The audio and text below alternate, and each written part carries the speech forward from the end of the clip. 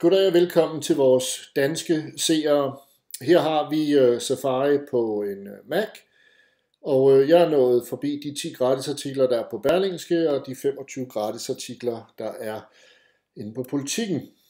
Og det er lidt irriterende, så hvis man gerne vil udenom den der betalingsmure, jamen så har vi en anden browser, Firefox, og hvis man inde under indstillinger og inde under privatlivet, går ind og sætter kryds i Firefox will use custom settings for history, always use private browsing mode, hver gang man starter, inclusive accept cookies from sites.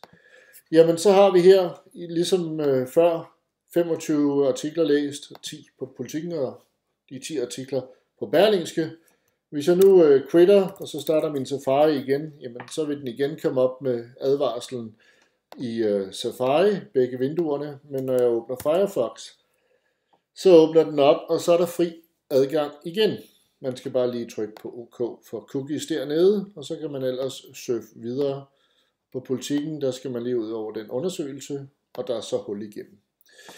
Så altså, hvis du gerne vil læse Politiken og Berlingske og gå udenom betalingsmuren, så er det altså inde i Firefox. Gør det som en decideret, altså den bruger jeg så kun til de 2 sites her.